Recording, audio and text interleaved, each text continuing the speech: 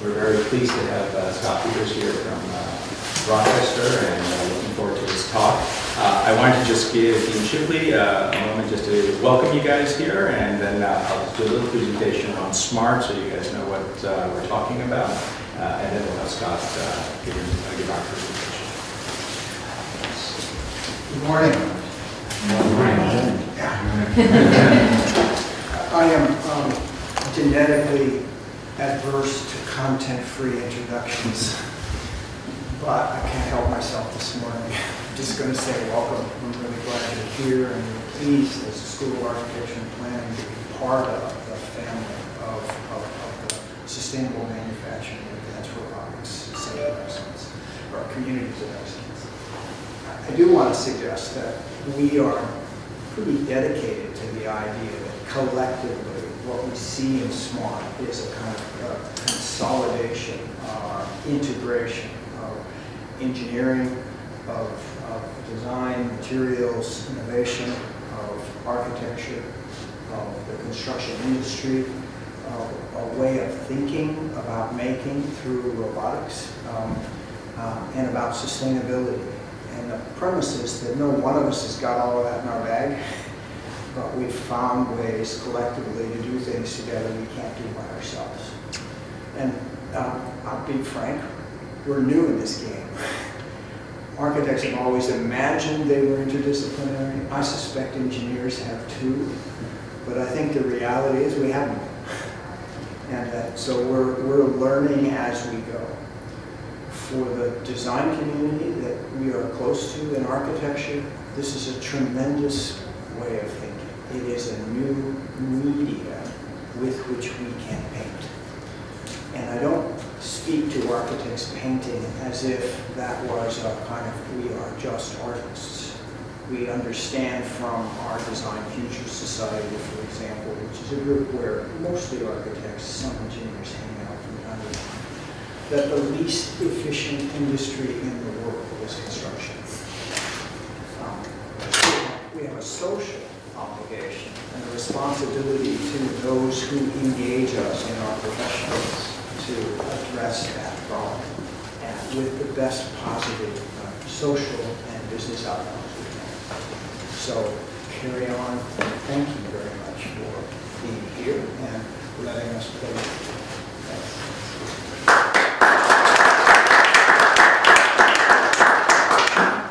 So I just wanted to very quickly go over, for some of you, SMART is probably something quite new.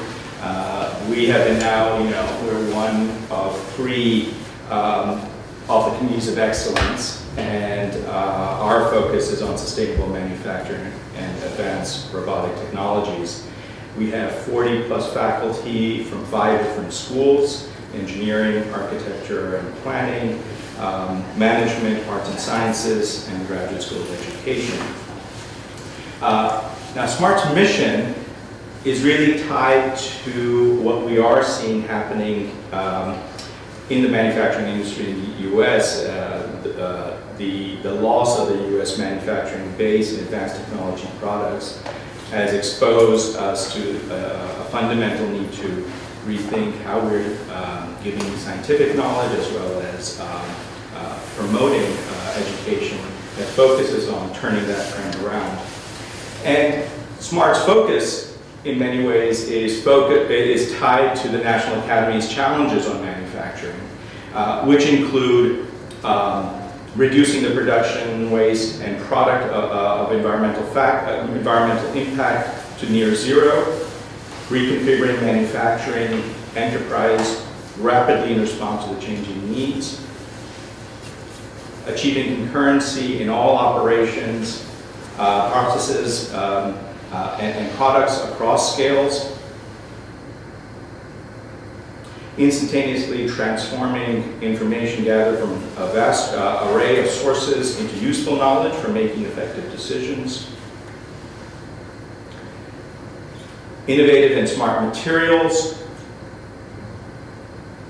and probably one of the more interesting things that tie us also and keep us in consideration as to why we also play a role, the human-machine collaboration, integrating human and technical resources to enhance the workforce performance and satisfaction.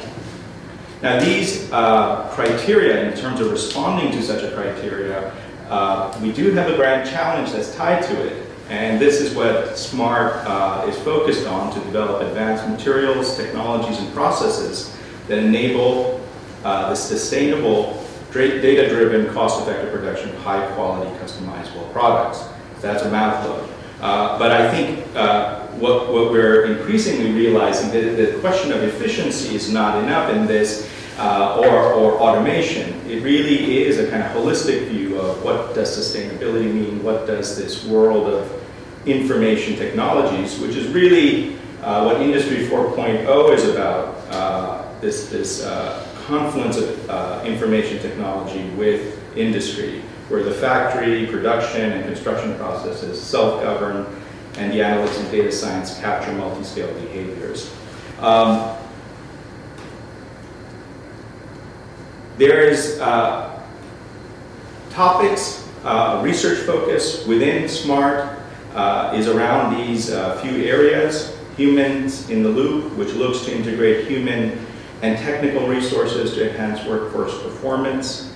Data-enabled fabrication, this seeks to transform information gathered from a vast array of sources into useful knowledge. Sustainable design, which is to explore ways to reduce production waste and product environmental impact to near zero. Advanced manufacturing and production robotics. This is to reconfigure manufacturing enterprises rapidly in response to changing needs and opportunities. And then finally, materials innovation, and which looks to develop innovative materials, manufacturing processes, and products across scale. Now, one would imagine that some of these topics, reside in a single discipline, and that's, I think, where we realize is the fallacy, that none of these topics can be isolated in any particular way. And so the fact that we have the engineering sciences, the School of Engineering, the School of Arts and Sciences, School of Management, and School of Architecture and Planning tied to all of these things proves that this holistic view, at least what SMART is trying to construct, a holistic view of these things, allows us to not only be looking towards innovation, but also the human consequences of innovation. Now, the community's vision is organized around basically three general areas: education, engagement, and scholarship. This is what's nice about these communities. They're not simply about just research. They really look at our responsibility to students in terms of how we educate them, also to our region and our industry. So this is where engagement comes in. And then finally to scholarship or research, which is predominantly where our focus tends to be. And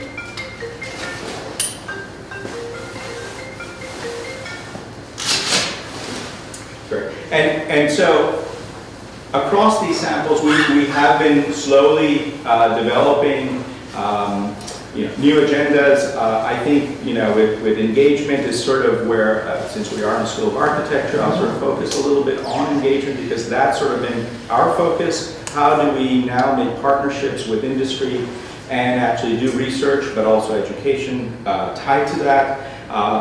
Education in and of itself means new kinds of programs, perhaps across these disciplines, certain kinds of degrees in advanced manufacturing that could incorporate not only being an engineer, but you could be an architect, an engineer, or even somebody from management. The other things are some assets that we have in terms of real estate, which is wonderful to have when you're doing this kind of research work. Up on the North Campus in Bonner, we have a research space, but we also have a space in Furnace. There's room there to do research, but also to do teaching. Down here in Parker Hall, we are in the process of putting a space together.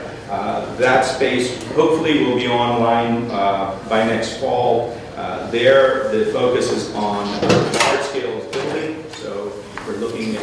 water jets, laser cutters, as well as robot arms and kilns.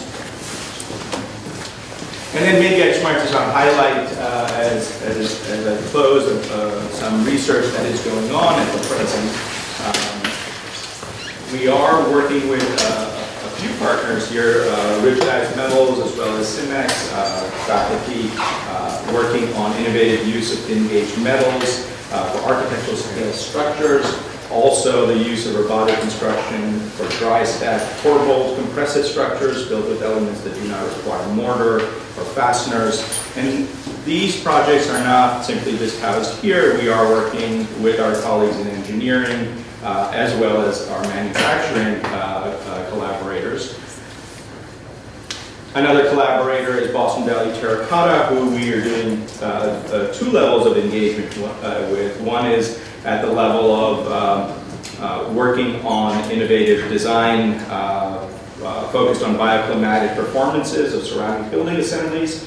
And then on the other side, every year we host a ceramic assembly workshop that brings people from the industry here for 5 days that brings building professionals, structural engineers, architects, as well as artists and ceramics and ceramic engineers. So that will take place in August of this year, as it did last year. There's also innovative work and some work that we hopefully will be doing in terms of collaboration with Scott's group at Construction Robotics. This is 2 projects that are also going on right now. Jin Young Sung is working on the zero energy adaptive facade. The interest of robotics within the building industry in terms of adaptable architecture, and then also the thought that Mike Silver is looking into on co-robotics, the use of robots as a, not as just a tool, but as a kind of assistant within the construction industry doing masonry work. Okay. So there have been a few highlights that I just want to pull out in terms of research and scholarship from SMART. We are a Tier 1 member in the Digital Manufacturing and Design Innovation Institute, DMDI, and part of the National Network for Manufacturing Innovation. This allows us to go for granting on larger granting on areas that I think are of significant importance for our researchers. We're also been involved in 4 DMDI submissions. And we continue to look, and these are partners, we're continue looking to collaborate on large-scale projects outside of DMDI, as well as other projects potentially for NSF granting. In terms of educational outcomes, that's, I think, an important thing for the group of students in the back there, is to maybe start thinking a little bit about things maybe removed from your basic disciplines. So Advanced Graduate Certificate in Advanced Manufacturing has been approved. That may be an interest of some people. There's a minor in manufacturing now at UB. There is the sandbox that has been in Bonner Hall that's constructed. They're going to be holding certain events there in terms of education events. And then I did mention the Advanced Ceramics Assembly Workshop that we will do in August here. So if you are interested in any of these, do let me know. I can sort of put you in touch with the right people. And then finally, what we're doing in terms of community outreach and outreach for engagement. These SMART Talks, which is now, I think this is the 3rd one, or 4th one we're now in. The 4th talk, which Scott will be giving, and this is a hope to try to bring industry in, to give talks, to show what they're doing, and to start creating certain kinds of alliances in terms of research, internships, other kinds of things like that. We are also working with BMW downtown, and the School of Engineering is to develop this professor of practice position, which I believe will be in place pretty soon. Here at the school, like I emphasized, we're very focused on working with industry, so these are some of our partners: S.A.M, Georgia Pacific, Construction Robotics, automated dynamic Boston value terracotta, rigidized metals. These are industries that we've now been fostering long-term relationships with over the last few years.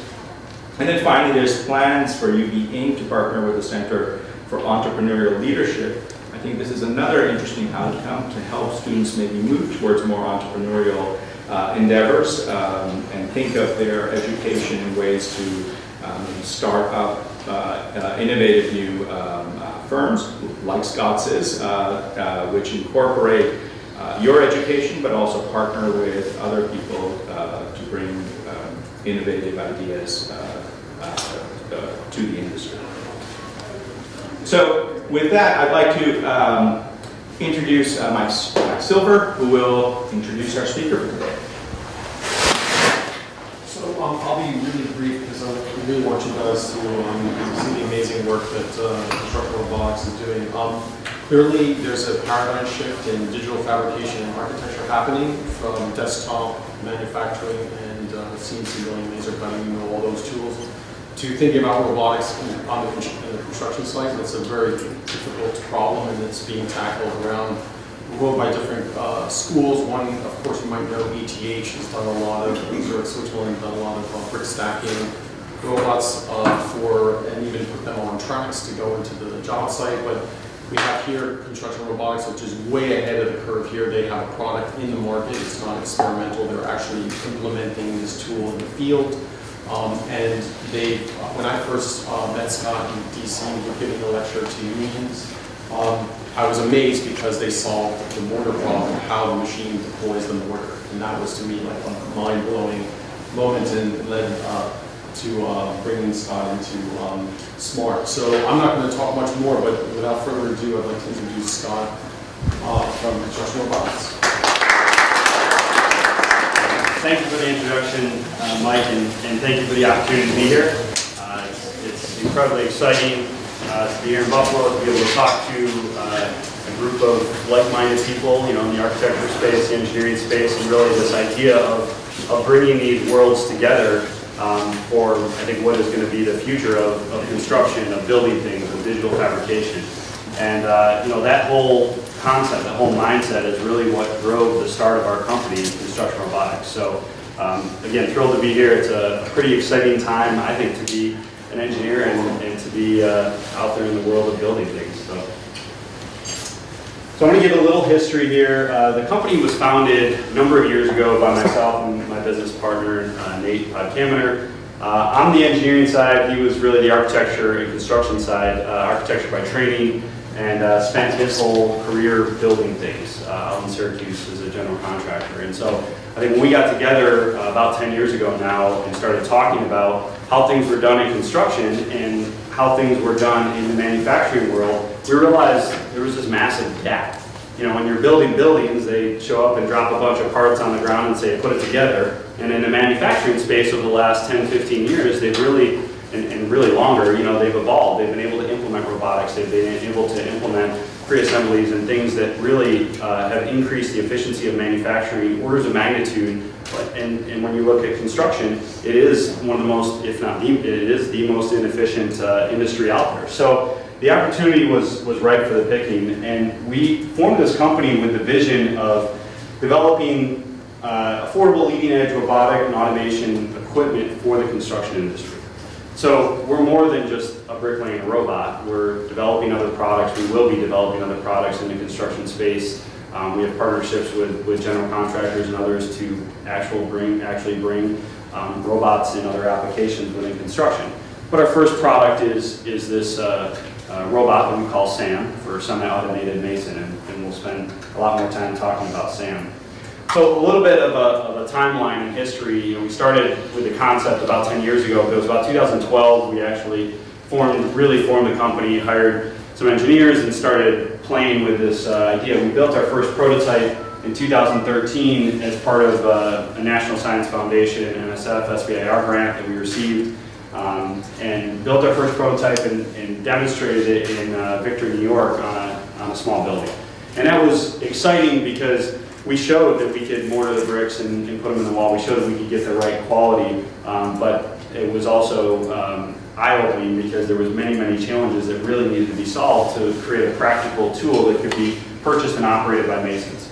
So about a year later, in 1 year we had totally redesigned, we came off the job site Victor, we totally redesigned everything on the machine, kept some of the core technology, but we redesigned everything when we were back on a job site in the fall 2014. And over the course of the following year and a half, we continued through our SBIR program and grew our business, but much of what we did over the following year and a half from 2014, 15, and into early 2016 was really just demonstrating and learning. So we would bring our robot to a job site, we would run it, we lay a few bricks, we learn. We'd hear from masons, we'd hear about what we need to do to make it more efficient, but for the most part, it was our engineers running these robots. And in 2016, we really went through a major transition as a company, which is pretty exciting. We sold our first couple machines in 2016, brought on a distributor, and we started rolling out a training program. We started to educate masons on how to run the machine. We were able to improve much of our software, much of our technology. We more than doubled our production speed on a job site. And we went through all these transitions that now have made the robot, I think, significantly more appealing from a purchase or rental standpoint for the masons in the field, which really makes it a reality of a usable tool for the masons, but we also have started to put this in the hands of masons. So now people in the field, and I'll talk more about this, but these guys that have spent, these people that have spent their whole careers as craftsmen, working with their hands, working with stone and brick, now are operating robots and controlling them and are excited about it, which is really cool to see because I think it's the start of where construction is going in the future. And you'll see it in a few other spaces. You'll start to see it in areas where you get, machine control of your dozer blades and things like that, and you start to see like spots where robots and robotics and automation are starting to find their way onto job sites. And I think this is just a really, what we produce is a really fun and exciting example of where the future is going and the fact that it's actually here today. So the problem that really started this whole thing is we looked at how construction was backwards. There was many challenges that construction has faced over the last 5 or 10 years, and a lot of that is starting to come to a head today. You look at labor shortages, you look at some of the challenges of skilled craftspeople, and how do we get more people into the industry? Not to mention, when you look at masonry and other aspects of construction, it's incredibly physically demanding, so the rate of injuries is very high, which makes it even more challenging, I think, to retain people in the industry. So there are many challenges that this industry faces. If you look at this gap that is occurring between the demand for skilled trades, in particular in masonry, and actual employment, in 2008-9 there was a huge drop in employment because there was a recession and construction slowed down. Well, now as things started to come back as there's demand, the number of masons coming back into the field is lower than it's ever been. And so recruitment has become one of the most common discussions in the construction industry. So we have this major skills gap now that is occurring. So how do we recruit people? How do we get more skilled trades into the construction industry so we can keep building things? And the answer is not in the short term anyways. You're not going to drop a 3D printer and fully automate construction. I mean, that's the future of where things are going, but the problem is here today. We need solutions that are going to actually solve problems today. So, if this is the next generation workforce, how do we develop products that is appealing and exciting for them to work with? You guys probably all know FIRST, and maybe some of you have participated in FIRST when you were in high school, but it's really an exciting program at the high school level where kids are starting to play with robots. They're starting to get excited about robotics in many different ways. And robotics can mean everything from remote control little devices to more semi-automated to even fully automated devices. It can mean a lot of different things. But how do we engage the future industry and solve these issues? And when you start to think about digital fabrication and the direction that construction is going, we think about BIM, right? So how do we get better models? How do we really pull the design side of construction to a higher level? When you look at manufacturing, that was one of the major shifts that manufacturing was able to go through, is that they were able to drive a much higher level of design, which enabled a much stronger implementation in the fabrication side. But then there's also robotics, and as we talk about robots, as I go out there and introduce robotics, a lot of people think of manufacturing and robots in this type of format. You got a bunch of robots doing a very repetitive task in a very controlled environment. Everything is guarded, everything is confined, and it's a very known entity. You have known inputs, you have known outputs. Construction is not that situation. Real life construction is probably the opposite of that situation. So the future of where robotics are going is this concept of collaborative robots. How do we start to work more closely with the robots so that they're not just in this defined space where you have to control everything very precisely? Well, robots are getting smarter, technology is improving, and the future of robotics is becoming more and more collaborative. So how do we put a robot right next to a worker, help take some of the heavy lifting, help increase the productivity, and help augment even some of the capability of the worker there so that robots can couple with the workforce we have and the future workforce to make everyone more efficient, to make the whole process more efficient. So a lot of this thought process is really what drove S.A.M, what drove the development of S.A.M. So this is our semi-automated mason, and I've got a few videos here of S.A.M working if you haven't seen it, but S.A.M works collaboratively with the masons.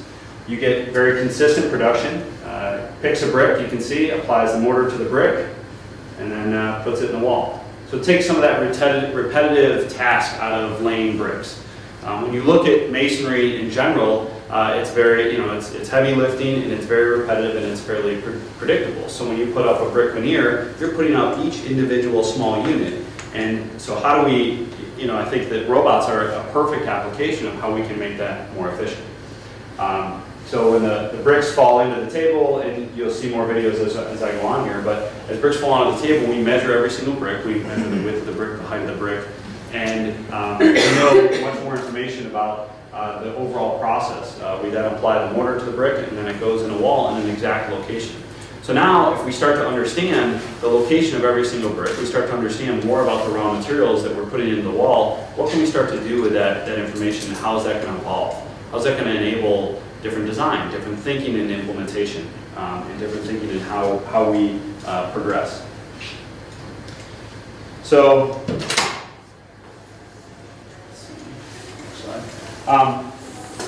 so the other piece of this, as it relates probably more so to architecture and to building design and really how we transition from this whole concept of design to actual fabrication is the building information modeling world. Typically architects are working in the Revit space or in 3D modeling of their buildings.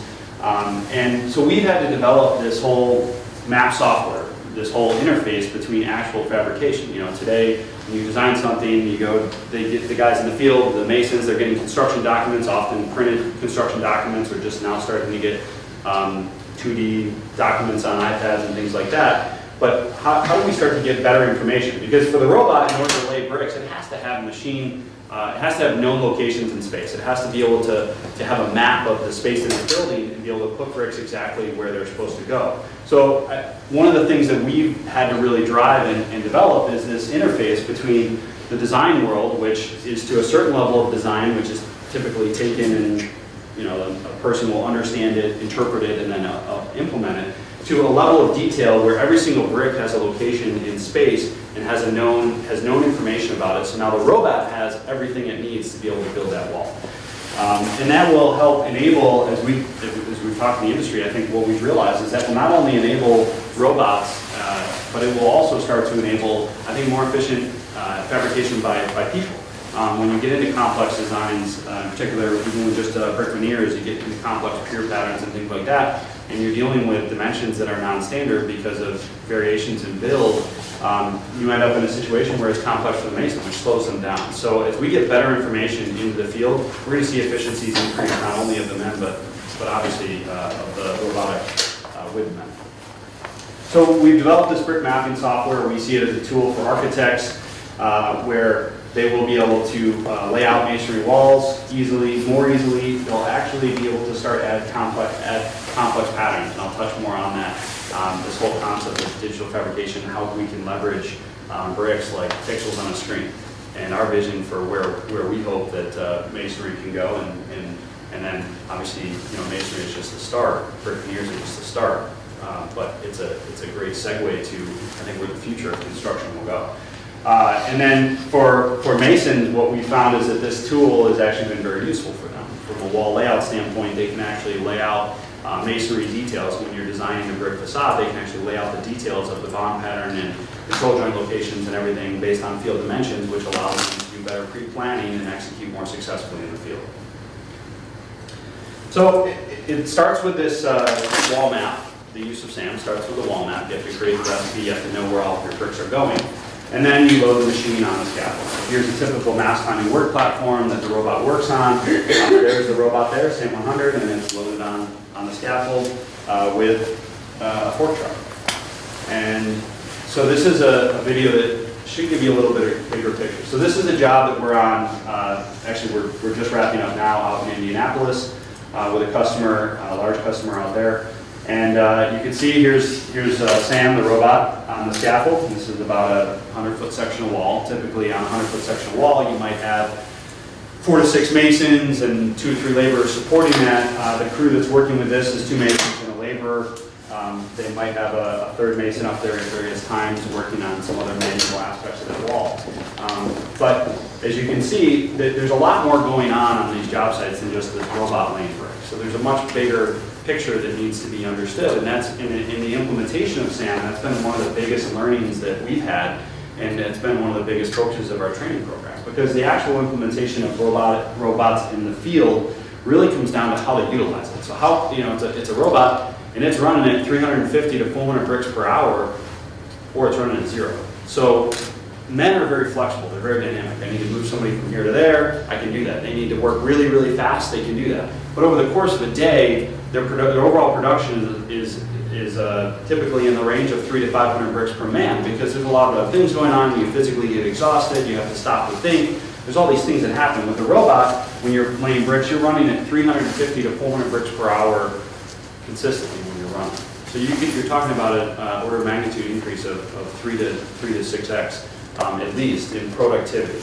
But it's about keeping the robot running. So with this crew of 2 masons and a laborer, you start to get a feel. Your mason's able to put glue board in, they're able to drill their wall tie or their brick ties into the wall, and work other aspects of that masonry facade while the robot continues in the background to pick bricks, apply mortar to it, and put it in the wall. And while that's happening, they're feeding it with mortar, they're monitoring the machine, they're doing other things. But if they stop to think, if they stop to shoot the breeze about the thing they did last night, bricks are still going in the wall. Production is still happening. And this is what is going to enable more efficient operation. And this crew right here that you see, their best day out on these walls was in the range of 3,000 bricks. So they're averaging between 2,000 and 3,000 bricks per day on some of these walls. And in a day where they're laying 2,500 or 3,000 bricks with these guys, typically if they were running without the robot there, they're going to get somewhere around 1,000 bricks on a good day, maybe a little less, maybe a little more on their best days. So you're talking 3x productivity easily, and you can see the pace of operation is very comfortable. These guys like working with the robot. They enjoy it. It's something that it's just part of, now it's become part of their regular operation. The laborer, he's able to tend for the amount of production of 3 to 5, or of 4 to 6 guys, masons on the wall, which really increases the efficiency of that guy as well, feeding the robot in the way that he's feeding a single machine, loading it with mortar, loading it with bricks.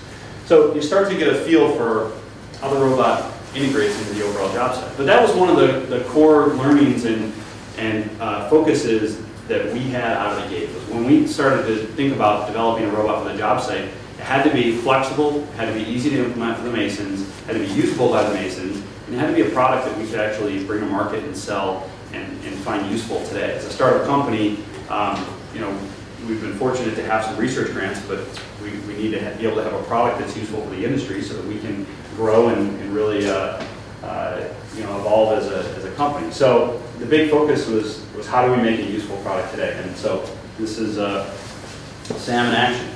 So the other thing that really is pretty interesting that's evolved over time is that we start to get more information. We start to get more data from the job site. So we now have a website where, as the robot's running, every few minutes you're getting updates pushed to the cloud, and so it's actually part of the this whole idea of the Internet of Things. Really connected devices where these machines are talking to the cloud and they're now providing better information to the foreman, the masonry superintendent, the people in the shop, so they can start to understand their schedules better, they can start to understand results on the job site. And right now, this is just obviously masonry veneers and the bricks they're installing, but this is the future of construction. It's more information. If construction is going to be more efficient, they need more information from the field. They need to understand where they're falling down from an efficiency standpoint, where their schedules are behind, or where they're able to gain.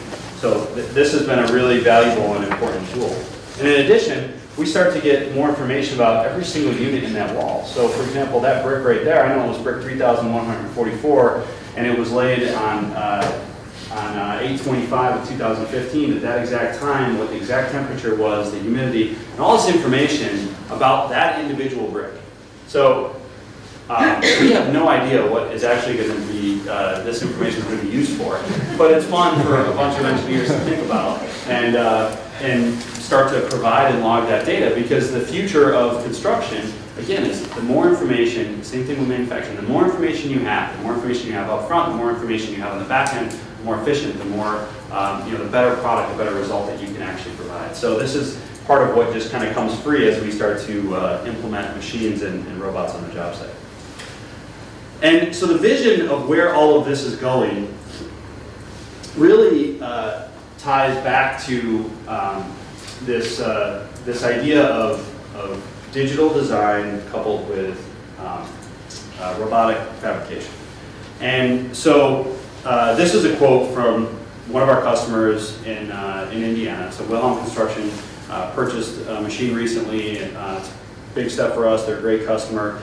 And one of the reasons why they had a desire, besides the significant increase in production of their crew, is that they really see this as an opportunity to talk to the owners of these buildings, talk to the architecture community, talk to the design community, and talk about how brick veneer walls can be more cost effective. They can actually get done faster. And they can start to add things like color patterns, corbeline, complex patterns, without really slowing production. So now you can start to increase the value add of a brick veneer because it's not just a big flat wall that has a couple of corbels and maybe a couple of soldier courses in it. It becomes a canvas that an architect can use as a feature wall. They can do very interesting and dynamic things with it. And so how do we leverage that information to think of future designs and truly leverage what the robot is there for? Sure, it's there for production today. It's built for the mason today, which is why we designed it and how we're able to sell it into the field. But the future of the true benefit of this robot is going to be when we have architects designing buildings with a robot in mind. When they think about the fact that, okay, I know that we are going to use robots to actually build this. So now how do we best leverage the capability of that robot in the most efficient manner possible? And you can start to think about interesting brick designs. And these are all buildings that obviously were built today, not by the robot, but it starts to get you to think about how this can become more commonplace. And many of these buildings probably had unlimited budgets with their masonry veneers, but when you start to think about patterns like that, it's a no-brainer for the robot. Things like this, S.A.M cannot do today, but it will be able to do in the future. As our technology evolves, as the industry evolves, as it drives more design, things like that, absolutely we can do today. So there are obviously limitations to new technology as it sits today, but that will evolve, and a lot of that is going to be driven by, I think, the architecture community and what type of building facades they want to see and the value of where that building facade is going. But I think it hopefully will open up the minds of architects as we go out there and present to people in the industry. I think we want to try to open up their minds, open up their thinking to what these robots can bring to the table, and how brick walls don't just have to be basic brick walls. They can be artwork. They can be something that has an impact. This was a wall we actually built in the shop. This was actually on the Coors Field wall.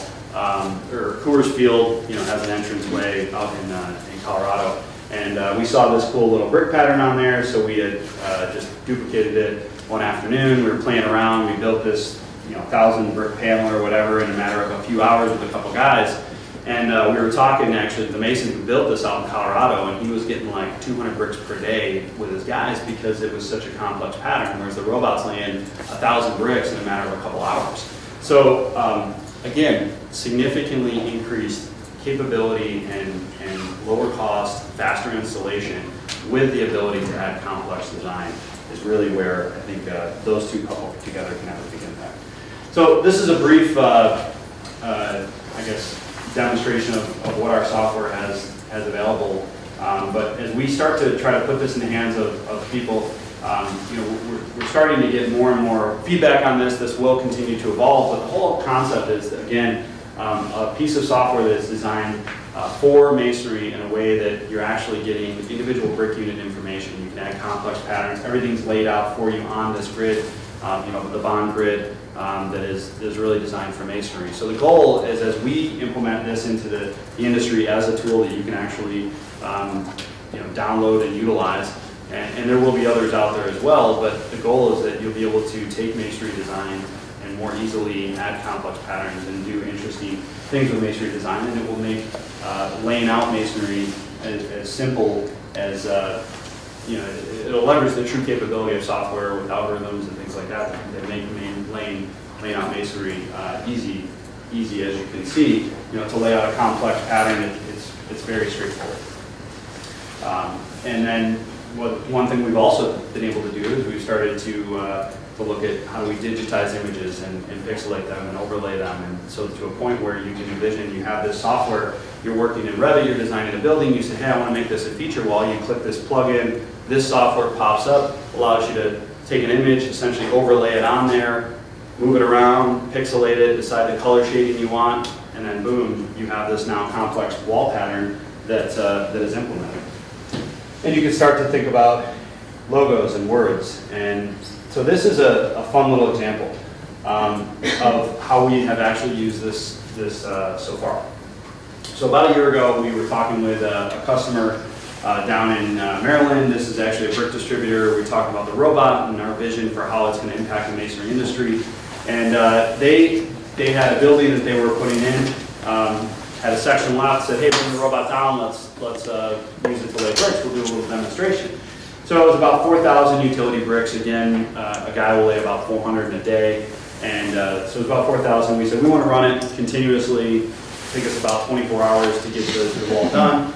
If we did that today, you know, 1 year later, it'd take us almost half the time to do that wall. You know, we said, okay, we're going to come in, we're going to run it with 3 crews of masons, and we're just going to get the wall done in one shot. And it's also a very big, flat wall, so what if we put your logo in? What if we did something interesting and complex to show off the capability of the robot? So we took their logo, we digitized it, we laid out a bunch of actual bonds to decide, okay, there's no cuts narrower than a certain size, and we gave them a cut list ahead of time, so they were able to pre-cut all their materials.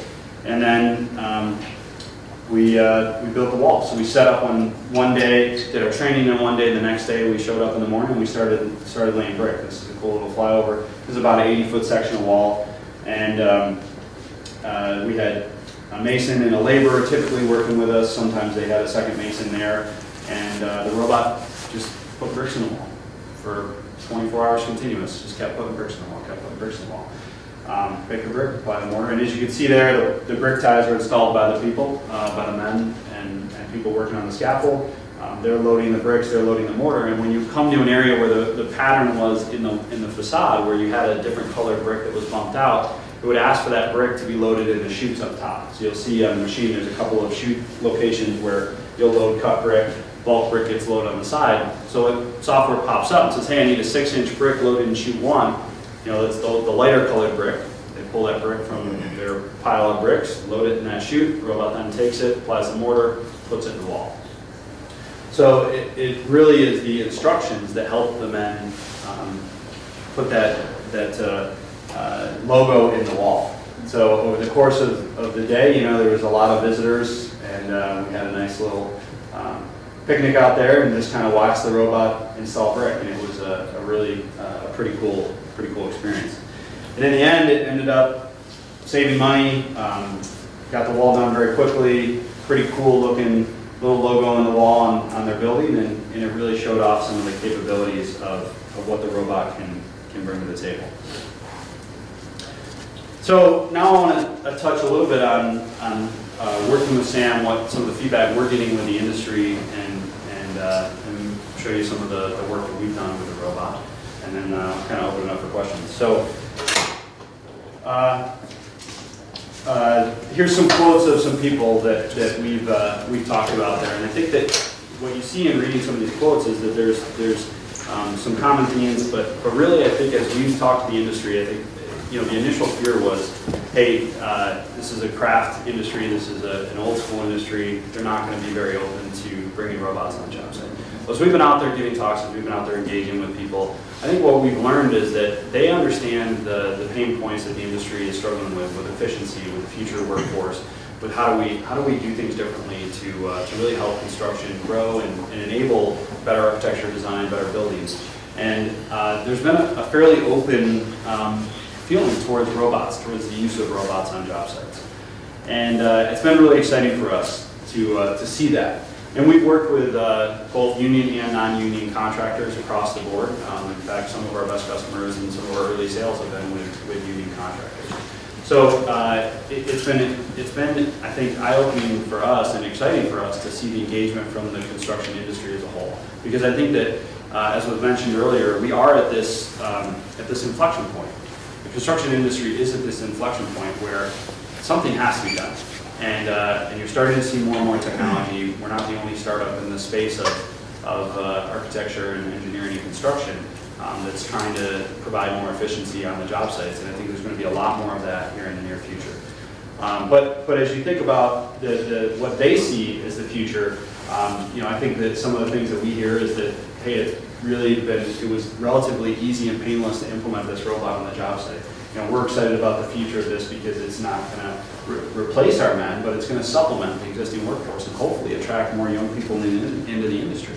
Now, instead of having to recruit people and say, yeah, you're going to just lift and place block and brick all day, you not only get to learn the craft aspect of actually building walls and doing detail work and laying out walls and the finishing of stone and stuff, but now you get the opportunity to work with technology, work with robots, and take some of the repetitive, boring work out of your job.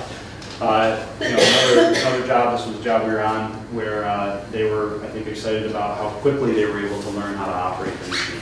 And here, the customer in Indiana, I think, really sees the value in the increased productivity in what the robot brings to the table.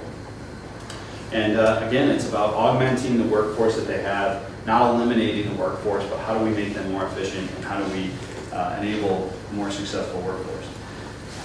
So over the last few years, just to give you a snapshot of some of the jobs that we have done, it's been interesting, it's been exciting, and the rate of acceleration between, say, late 2014 when we first started on jobs to today has been, it's really been exponential. The first year there was a couple jobs and then really things started to pick up, and in 2016 we've done more jobs in the last 5 months. We've been on more jobs, we've laid more bricks in the last 4 or 5 months than we did in the previous 2 years. And over the next 3 to 4 months we've got more bricks to be laid than we have in the last year. So you start to see this exponential increase in open adoption by the industry, which is pretty exciting to see. But in fall of 2014, this was one of the first jobs we were on. Laid quite a few bricks, but at a much slower pace. There was a lot of lessons to be learned about implementing, integrating with masons, and it's really about the details of making it easy for them to understand, easy for them to run, and easy to integrate into the job site. This was in June of 2016, so about 5 months later. So we went back after the first job, had to improve a bunch of software, improve a bunch of things on the machine, went back out there, learned a lot more on this job. The machine ran much better, but we learned a heck of a lot about integrating the machine into the job site and really pre-planning and thinking about the use of robots on a job site and how to think about that a little bit differently. This was a job we did in DC in August of 2015. Great example of some of the ability to integrate crews with the robot at a relatively high production rate.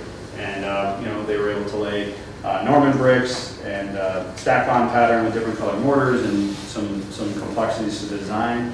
And then we did this job with the logo in it, which was a really cool example of continuous production over 24 hours and the ability to implement some design. In October 2015, we were actually out here in Amherst working on a project in Buffalo with a local contractor. Turned out to be a beautiful building. started as a relatively short rental to try out on a wall. We ended up there for 6 or 8 weeks building most of the building actually with them, which was a really great experience for us. And then continued, and this is a neat example, here's some windows here with some returns, and some of that is going to be manual work. And this is really where the robot integrates with the men. So they're able to apply some manual bricks right next to the robot while it's laying its normal production.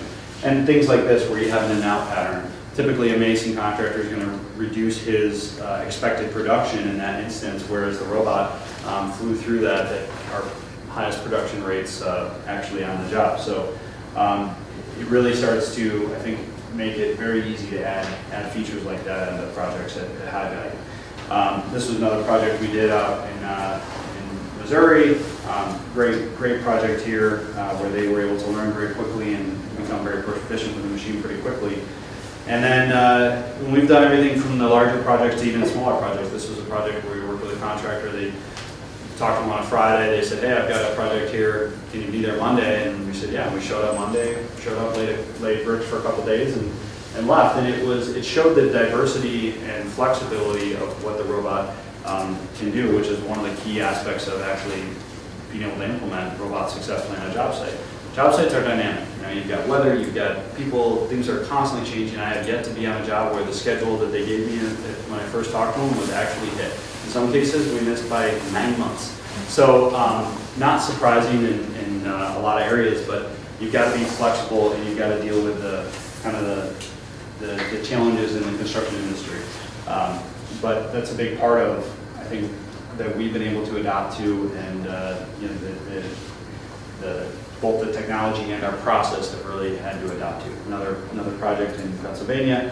And you can see, we've been on everything from fairly small jobs, complex, with window openings. You get a project like this. This is a third bond utility brick, and one of the interesting things on this, they're not very tall walls. They were basically building a wall per day with a robot, and they pick it off the scaffold and move it to the next wall. And when we first, so we jumped from wall to wall to wall, and we first laid out this project, we started to realize that with the utility brick, it wasn't really laid out properly. Things were off bond, things were messed up. So we were able to leverage some of our software to work with the guys in the field to actually lay things out and dimension things according to the actual field measurements. And we were able to run through a number of scenarios in our software ahead of time of, hey, if I shift the bond pattern here, if I make cuts in this orientation, I can reduce the overall number of cuts on the job site. So that pre-planning allowed everyone to be more efficient. A lot of them would be more efficient when they first laid out the walls, but then once the robot showed up, we knew that it was going to hit the ground running in a very efficient manner. Another project down in Mississippi, and then this is one of the more recent projects. Started in October, and we're just wrapping up now out in Indianapolis, and over 50,000 bricks laid on that project so far. And so now, we're going from this transition where over the last year we were doing projects in the 10,000 bricks, 20,000 bricks, 50,000 brick range, and now this year we're doing projects that are 100,000, 200,000, 500,000 bricks. So these robots are going to get much more use over the coming year and a half. So it's been an exciting transition. You can see kind of this rate of acceleration from 2014 to 2016 in the number of projects we've been on. And right now we have machines. We've got about 6 machines out there. Some are sold to distributors. Some are in our rental fleet. And we're actually looking to build at least 6 more, probably this year. Before the end of the year, we expect that we'll build at least 12 to 14 more robots, if not more.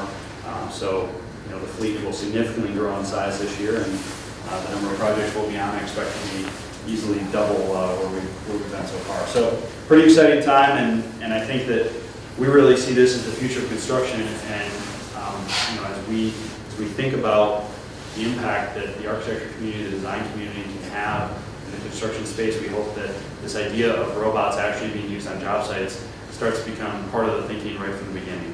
And not only how do we leverage a bricklaying robot, but how could other robots be used, or other robotics or advanced manufacturing principles be used in a way to make construction more efficient. So I'll open that up.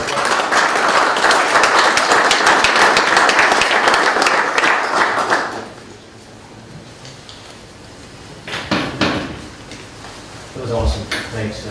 really appreciate everything you had to say, and resonates, I think, with a lot of us here. One thing maybe you didn't have too much time to talk about is the safety impact. Sure. You did talk about maybe worker fatigue and worker injury, but they're still interacting with a pretty big robot that moves around with probably quite a bit of momentum. And are there any safety concerns? Are you seeing an impact on safety, or a decrease of site issues? It's probably a little early to tell kind of the overall impact on site issues. You know, worker fatigue, we definitely hear that right away. I mean, we've got guys that at the end of the day, after working with a robot, they go home, and we've had some guys tell us, you know, they love working with a robot because at the end of the day, they go home and they have energy to be able to play with their kids, as opposed to going home after laying, you know, 500, 600, 700 bricks and feeling totally wiped out. And you know, we have guys that work with a machine that have shoulder injuries that, you know, it's like painful for them to even lift bricks, but they don't want to say stop their career because that's what they've done their whole life, and so this allows them to do other things. So from that safety aspect, I think we've already heard great feedback from the industry and had really great success stories. You know, the other question around designing this robot to really be a collaborative robot. You know, we essentially took a non-collaborative robot that's typically used on a you know, factory bolted to a concrete floor, guarded, caged, everything, and now we basically try to develop a system around it to make it a collaborative robot. And so if you look at, I don't know if I got any pictures, one sec. Well, if you look at the machine, let me jump back to the video from that in the background, and how it operates,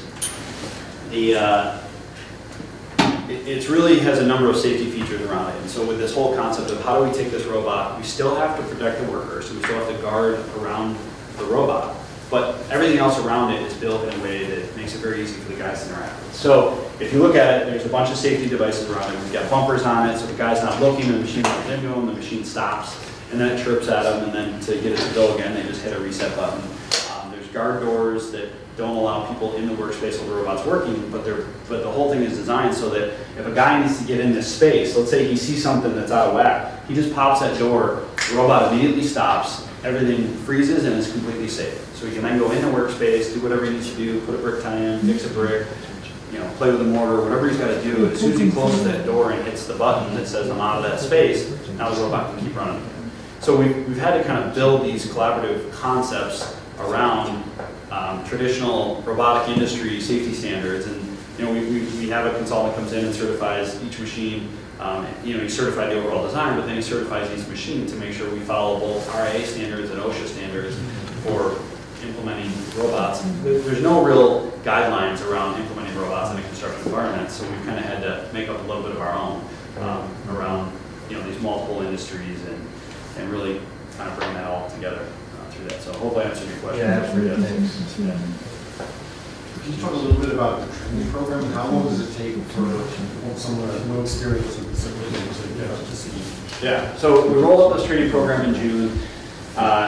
What we call right now level 1, which is basic operation of the robot, is a 3-day course. Show up, and after 3 days, these guys know how to set story poles, they know how to run the robot, they know how to essentially do the map software, and by the end of the 3rd day, they're building walls with these robots. So they're able to really operate it fairly easily. Now, that's the starting point. What we typically will do then is when we deliver the robot on the job site, we show up, because there's a lot of little things that you know, happen on a job site that they're not going to learn in a 3-day course. There's a lot of interruptions, there's a lot of different situations. Well, what do you do in this situation? What do you do in that situation? So we're typically on site for anywhere between a couple weeks and even longer, you know, a month or longer, where our technicians will be on site supporting them and working with them. But we also now have remote logging capability. So we remotely monitor these machines. So now what happens is, like, when these guys are running, we've got engineers back in the shop that are watching the machine run. They're watching the tablet, every brick that's going on the wall. They know if there's an error. So if these guys call us up, our guys can immediately log in, see what's going on the machine, resolve any issues, help get them back up and running very quickly. So that has been a huge boon for this transition from us to them, is that they have that level of safety or knowledge in the back of their mind that says, I don't have to be a computer expert, I don't have to know how to solve all these problems. All I got to do is, if something goes haywire and this robot does something that I don't understand, call up Construction Robotics guys, we log in, we look at it, we say, hey, this is what's going on, do this, do that, and then they're good to go. And the other thing that's really happened over the last couple of years is we've been able to improve robustness. So like their robot, when it crashes into something, pipe sticking out of the wall, guy's not paying attention, robot crashes into it, we've been able to really develop the system that makes it very easy to recover from that situation. So in the past, like I'd have to have a controls engineer there, like working the actual robot to get it back out of that situation. Now we've gotten smart enough where that thing crashes, they're not paying attention. It'll chirp at them, they come over, they hit the e-stop button, hit reset, the thing comes back, sets the brick down, comes back to home, and then starts laying again. And if they want to manually skip over something, they just pull up the tablet and the software and just literally click on the manual button, click on a brick, and it makes it blue, and then they know that the robot's just going to skip past that brick. So it becomes very easy to interact with on the job site, and these guys get pretty comfortable with it very quickly. So, yeah. Maybe this is a little bit picking up on this bit about remote data collection. You talked about, I think, the bricklaying and data point, and I'm just wondering if you've had any thoughts or conversations about much longer term, other kinds of outcomes of this whole process, this way of building. What sort of other benefits that come out of it, or other industries that come out of it? I mean, we're always talking about. I think we're always talking about that. You know, I think that on the data side, you know, like I said before, we don't really know what it's going to be used for, but the reality is that I think that there's a very common discussion out there now with startups that are basically just collecting data for the construction industry. Right. This whole idea of how do we get better information, whether that's tracking, you know, whether it's tracking the installation, whether it's tracking actual on-site efficiency, whether it's tracking kind of the maintenance of things over the life cycle. You know, where this could eventually go, you know, if we eventually get really smart, maybe there's additional sensors or additional things that we're measuring in the mortar and in the brick that can start to predict premature failures. And, you know, oh, we measured this new, whatever this one parameter in this mortar and the way it was installed, and we expect that this may have an earlier failure than that, in which case we should monitor this differently. So smarts like that can come over time, but it's all, I think, part of this whole concept of big data and how we start to, you know, now have the data. Now that we're starting to get the data, as this grows and becomes mainstream in the industry over the next 5-10 years, now what are we going to do with that data to help construction be more efficient, be smarter, so that we can understand life cycles of buildings better and maintenance of buildings and all those things. So that's my vision for how I see it going. But yeah. Thank you very much for the presentation. It was awesome. There's a kind of trend in the building industry, like we call it prefabrication and off-site construction, so that your achievement is somehow very much advanced, and then you are interested in that kind of on-site construction and replacing the workers. But some companies, maybe not in this country, in Japan, like Sekisui Helm, they have like the warehouse, and then they produce like houses using like robots. It's kind of similar technology. So do you think that your future, your direction, somehow more focused on the on-site construction still, or do you think there's some integration or other possibility using those kind of off-site kind of center? Yeah, that's a great question and a huge debate in the industry. Excuse me, in the industry. You know, prefabrication has been around for a very long time. There's been fits and spurts with prefabrication over the last probably 20 years in construction. My business partner was the first to do, you know, prefabricated boxes for installation at a Syracuse University building a number of years ago. You know, first in the Syracuse area to do that. And so I think we've had a lot of discussions about what prefabrication can bring to the table. I think that my vision for the future of where we're going and where the construction industry is going is that there will absolutely be a lot of prefabrication, but there will still be some on-site construction. You know, our intention is to leverage our robots and our expertise to hopefully have an impact on both of those. For example, like one thing that we're talking about now is you look at our robot and what technology it brings to the table, the ability. One of the things I didn't really touch on that is one of our core capabilities is that you have this theoretical design of your wall, right? So you start with this theoretical design, but in reality, when you show up on the job site, nothing is ever exactly as you design it in construction, right? There's always field measurement, there's always variation. So one thing we do with the robot is once we load that map into the machine, we have to go along and take measurements at certain points on that wall, and then everything in our software automatically corrects so that the robot knows actual real dimensions to adjust to. So if everything has to shift by ½ inch or 1/4 inch, whatever. So when you think about prefabrication and the integration of prefabrication into on-site construction, you have to either find ways in your design to account for the variation on-site, or you need to control tolerances to a level that are really high so that you can actually know your stack of tolerance, know your implementation in the field is going to be successful. So there's some challenges with prefabrication. Well, where I think the future of construction can go is this intermingling between some prefabrication and some on-site construction. Think about manufacturing of a car, right? On an assembly line in a car today, when you have the final assembly line going in place, they're not putting the stuffing in the seat and stitching the seat on that final assembly line. They got a whole seat assembly with a connector that they literally just set in place, boom, boom, boom, 4 bolts and put a connector in place and that seat is done. And so they've started to drive a lot of that pre-assembly to make final assembly more efficient. When you think about on-site construction, so much of the GC and the S.A.M and what they're trying to control is the time on site, the time out in the environments, the schedule, getting product to their customer delivered faster than ever, and that's where prefabrication can be a huge benefit. But there's certain elements where prefabrication, where I think on-site construction can provide value over prefabrication. You think about a large wall like this one right here, yeah, I could break it down into prefabricated components. Yeah, I could also choose like a metal panel siding, but if you want the look and the feel and the actual value and the quality of a full wall cavity veneered installation, and you want it to look right, you got to do it on site. And so I can easily see a situation in the very near future where you could have brick masonry components, where I look at a building and I might have a section with a bunch of windows, and I might have a big area of open brick where I want to put a fancy design in it. And what I'll do is I'll take all those narrow piers and all that cut up brickwork, and I'll go to the job site and I'll take actual real measurements and I'll load it in my factory, and this robot will build every single one of those subcomponents prefabricated in a shop.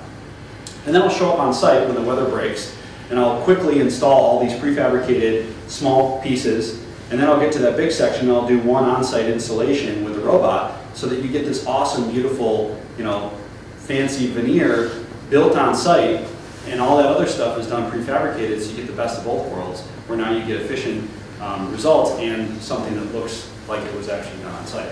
So, where it ultimately goes, I think it's the industry is still trying to figure it out, but I think my vision is that you will have both in the future, and hopefully we find the right balance. Any questions? Yeah. So I'm a recent graduate, Master of Science, Mechanical Engineering. One of my interests is what technological challenges you're facing with engineering development today with this product, and what needs your company or other companies in the space have for engineering development. So from some of the biggest challenges with applying robots on a job site, the collaborative piece, right? So collaborative robots that are actually usable in construction environments is a major challenge. When you look at robots in general, typical industrial robots are not really great or built for construction sites. They've got a very high weight to payload ratio, so you need a very heavy robot. You need a 500-pound robot to lift a 10-pound weight, which is insane. Considering humans, are like the inverse of that. So, it's the weight to payload ratio of what robots are out there today, I think, is a fundamental challenge that the industry faces as we look to implement more and more robots on job sites. Some of the collaborative aspects of how do we truly make a collaborative robot that is hardened for the environment. Hardened components is a major challenge that we find. As we look at basic components that we're integrating with the machine, we have a requirement where everything needs to be IP65 or greater, which means that it basically can be, impervious to dust and rain and wind and snow and all these things. Well, every component on this machine has that requirement, which means that the cost is much higher, and the number of components that we get to select from is much narrower. So I think building actual componentry that is designed for that environment is a challenge as well. Typically think about what other industries have had componentry that have those requirements. You're talking about aerospace and things like that, where typically your costs are not as critical as, say, implementing robotics for construction sites. So I think some of the componentry challenges are something that we're dealing with, and then there's probably a number of others. I think that dynamics of machine learning and understanding, so from the software side, there's a number of things as well. So hopefully I answered your question. If not, we can always be more happy to chat more afterwards. You had a question? Do you think that at some point there's going to be a goal in the future to make this like a fully automated machine where it replaces laborers? And kind of implements technicians, or do you think there's some kind of beneficial factor or merit to having construction workers like alongside the machinists from a collaboration standpoint? That's a good question.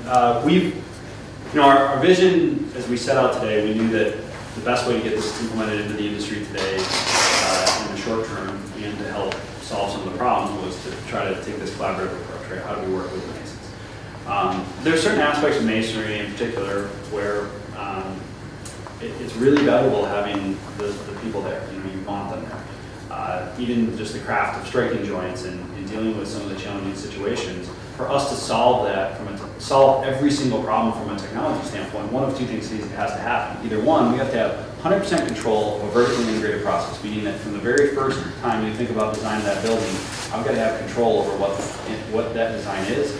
Every detail of that design, what the brick ties are, what the building structure, all the details of all that stuff have to be completely controlled. So the building has to be designed from the very start with the robots in mind if you want to try to drive to a fully automated solution, or you need incredibly smart robots with incredible flexibility and capability.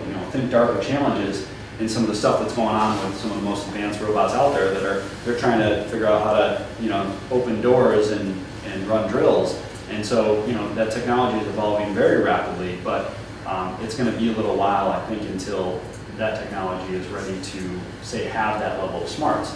I think there will be instances where, in the short term, there's probably small situations, whether it's housing or certain things where you can completely control the design from the beginning, and you 3D printed of houses, they're doing some of that already. So, where it ultimately goes, I think you're going to see a little bit of a mix. I think where our vision is that we like the idea of having this whole collaborative concept. I think there could be robots that we produce that are more fully automated, but I think that at least in the near term, the next 5 to 10 years for our company, a big focus will be on how do we leverage the workers that are there to certain levels of automation. Some of our products are going to be very low levels of automation, just assist devices, and some are going to be probably like S.A.M or even more automated. So hopefully that answers your question. Any other questions? I have one question. So are there, in terms of the flow robotics, the collaborative robotics, have you heard back from Masons that they would like you to implement certain things for S.A.M? We are constantly getting feedback. Is there something that you're working on that's really interesting that they've asked for? That's a good question. There's a number of software things that we're working on that's feedback from them. One of the things that we thought about that we'd like to try to work on that we are getting from a feedback standpoint is, so for example, like our laser, the way our system works is there's a laser string line that's shooting down the wall. I didn't really highlight that, but if you look at some of the videos, I'll play one here in the background. I can find my cursor.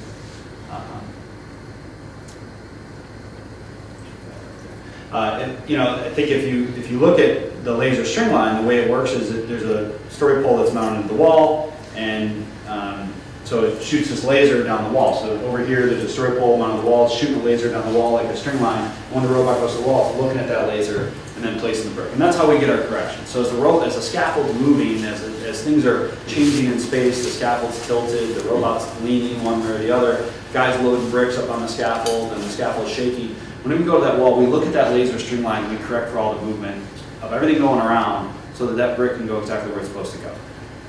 Huge, one of our core technologies, huge advancement for us to be able to implement that.